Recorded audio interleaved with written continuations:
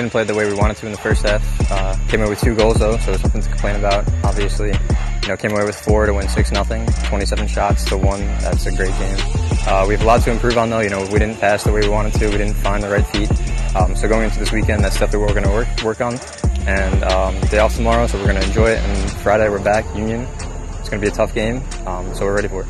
It felt great. To get my first goal, first assist in collegiate soccer, it felt amazing. I was flying right away.